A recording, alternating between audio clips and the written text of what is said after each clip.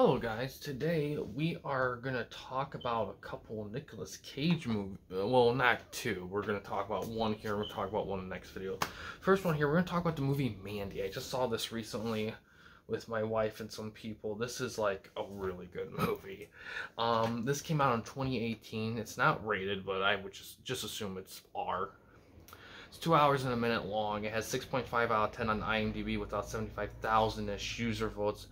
It has a Metascore of 81% with 347 critics. It's directed by Panos Cosmatos, or I don't know how to pronounce it. He also wrote Beyond the Black Rainbow, which kind of came out 8 years before then. He also worked on the movie Tombstone as kind of in the behind the scenes kind of thing. Movie stars Nicolas Cage, who we all know from, I don't know, anything. Lots of things. National Treasure, Raising Arizona, or whatever. It also stars,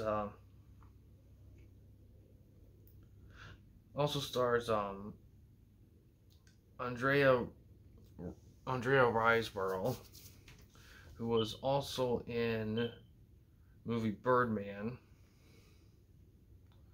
The movie is streaming on AMC, Hoopla, Shudder, and Plex. It's available to rent and buy on Amazon, Apple TV, Google Play, YouTube, Vudu, Microsoft Store. It's available to rent only on Charter, and it's available to buy only on Redbox. And the movie was released on DVD same year, 2018. So this movie is, now my thoughts. This is a great movie. This movie takes place in 1983, and it really is charged up on 1980s isms in pretty much every aspect, which is fantastic. The biggest thing to keep in mind with this film, this is something I noticed because I watched this with my wife's friends, and everyone was like flabbergasted by it. And yeah, it's a shocking movie, but it came to my attention how movies have evolved over the years in terms of like just sheer craziness in a movie. Because I watched a lot of older movies that had a lot of this stuff that's in this movie in them, like hardcore shit. And it could just be me because I'm a filmaholic, but these people, they, like, when I watched it with them, it was like they haven't seen it ever. And this shit they've been doing since this, like, 60s through the 80s, they've been doing this shit, and they acted like they're just seeing it for the first time. It just kind of makes you realize, like, how movies have changed so much over time. Because I remember even when this movie came out, I remember everyone saying, oh, this is a crazy-ass movie, and I watched it, and I'm like, yeah, it is, but it's like, but crazy's been done before. It's crazy, but it's like, and it's really good. Like, when I watched it, I was like, this is a really good movie. What makes this movie great is, one is the atmosphere is a big thing. I mean, the special effects are good. They're good special effects. Acting's fantastic. Like, especially Nicolas Cage in this movie, like, solid. Like really good. I like the girl that plays Mandy. She's really cool. I like her a lot. They did a great job casting her. Really, everyone in the movie, really. I think the biggest thing, here's the thing, it's not that this movie is a slow burn, it really isn't. It's a trippy burn. And by trippy, I mean the movie does a lot of visual effects to kind of blend in with the storytelling. And that can lead to, like, some, like, what the fuck? What is this kind of stuff? But it's nothing like, you know, if you watch a lot of older movies, you kind of be familiar with what they're kind of going for in this film. But if you haven't watched anything made before 2010 or 2000 even, then you're not gonna know what the fuck this shit is. You know?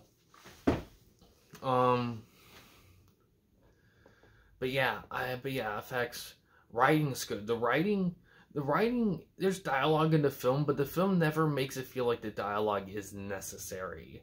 And I always kind of appreciate a film that does. It's not a long, and the thing I think I love most about this film is that the film will catch you off guard every little bit with a little dose of humor.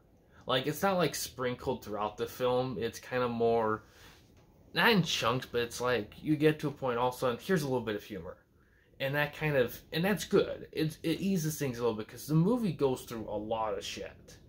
And having a little humor in there kind of makes things a little bit more flow better. But yeah, the movie itself is just really solid. In terms of Cage movies, this is his craziest movie. I think, I don't know if it's his craziest movie, but I think it's his most, I think what makes Mandy stand out, I think this was the first movie that really put in the idea of a great indie movie plus Nicolas Cage, because the last 5 to 10 years we've seen a huge rise in indie movies, huge rise, and that's Nicolas Cage's field, because a lot of people forget Nicolas Cage got his start being in critically acclaimed indie movies. That's how he got his start. And then once everything got into the 90s, he started to become, Hollywood and had some stuff there. But but for a period he was just in shitty films, like films with zero quality whatsoever, either studio films or indie films. They were just shitty. But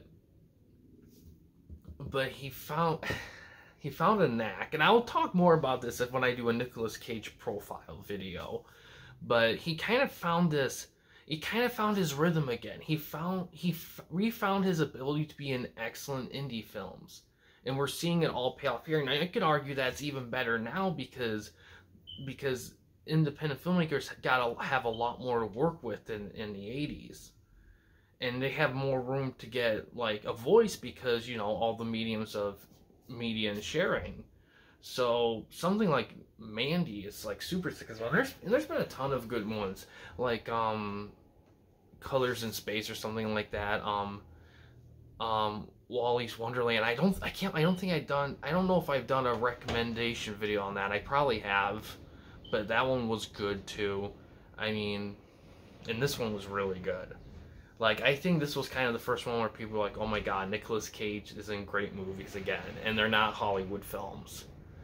But yeah, this movie's really solid. If I had to compare it to anything, I'd say something along the lines of maybe like the first Mad Max movie. Maybe a touch of Evil Dead isms a little bit. There's elements, like pretty much just like anything shocking that was made in the 70s into the 80s would probably be the best thing to put there. But it's still a solid movie. I definitely recommend it for sure. And yeah, it's definitely available, so go ahead and check it out.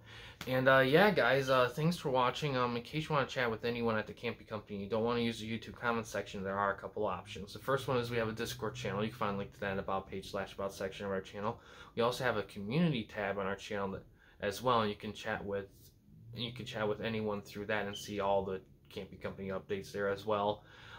We also have a Patreon page in the works. The main goal of that page is to raise some money to give the channel a bit bigger of a budget to do more ambitious things, and also to start making merchandise for the channel, which merchandise will be geared toward aspects of the channel you guys enjoy, so any support we get for that is much appreciated.